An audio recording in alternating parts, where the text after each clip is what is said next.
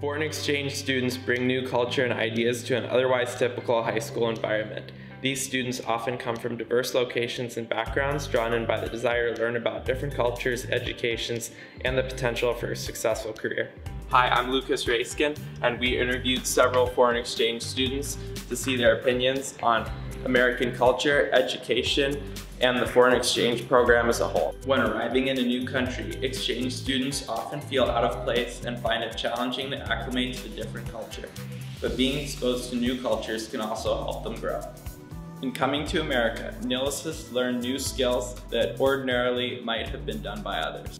I like that I slowly become more independent and that I can handle my own stuff and don't need my parents for everything. Developing new skills isn't just limited to their home life though. The American education system differs from schooling in other countries in that we place a bigger focus on learning a variety of subjects. Big offering of classes that you have here. In Germany we just have like the normal classes everybody know, like math, biology, chemistry, physics and stuff like that. As they got used to their new culture, one thing that exchange students said they appreciated was the kindness expressed by their peers. One of the things I noticed was people are actually way nicer than I thought.